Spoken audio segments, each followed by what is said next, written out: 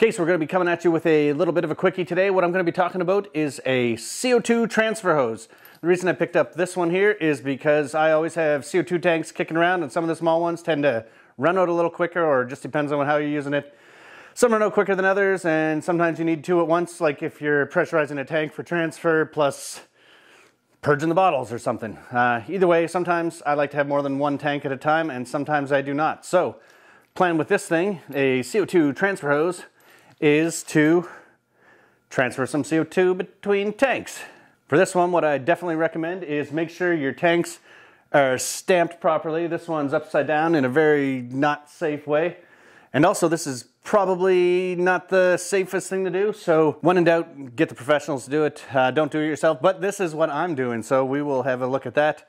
The CO2 transfer hose, basically got it off Amazon. It was about 60 or 70 bucks. Just has two of the same fittings. One of them has a CO2 purge so that it doesn't become airlocked in there. So yeah, that's the hose, fairly small hose in the middle. And we will hook them up to some tanks, see how it goes. Basically, what you want to do, if possible, is to have one tank, the full tank, upside down so that the pressure in it is just pushing the liquid CO2 into the other tank.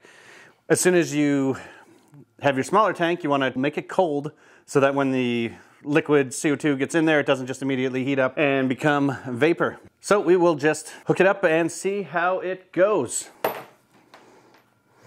Seems to me usually about hand tight plus quarter-ish turn does the trick. This one's upside down.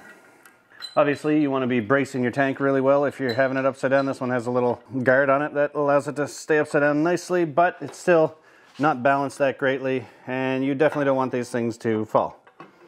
Let's try to transfer some CO2. First thing, I'm going to leave this closed and open it up so I can purge a little bit of CO2 out of that, so to clear the air from the lines. And now we'll just give it a little bit of purge out of here.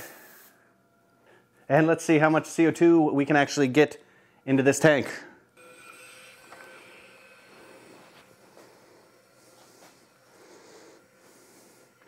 And as you can see, it is filling up a lot better than it is before. I already have about almost a pound of CO2 in there, which would be good to make this thing useful. So let's see how much it's going to fill up. I think I'm only going to put 2 pounds in this. And that should be good there. And just make sure you're careful with the purge, as this thing could get cold.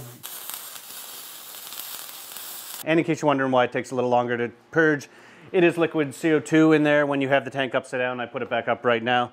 But the liquid CO2 will take a little bit longer to clear out of there as it's kind of heating up and turning into gas. But the button does get a little bit cold, so yeah, make sure you're using gloves. And that transfer seemed to work good. I got about 2 pounds into this small tank, so to me that's a success. As always, make sure your tanks are stamped properly and up to date. You don't want anything exploding in your face, as can happen. Although that explosion that we had before wasn't really related to a tank being out of date, it was just an overfill.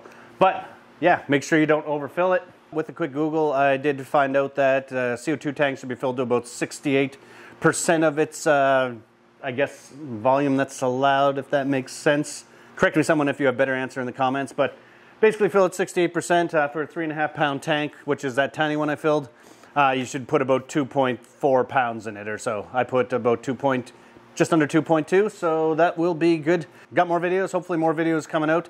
Not going to be that often, but we will try to get more out, and I definitely haven't quit, and I am still here. So, Party Time Brewing. Also, if you're in the Nova Scotia-ish, maybe even closer to Mount Uniacke area, check out Party Time Brewing. Thank you. Bye.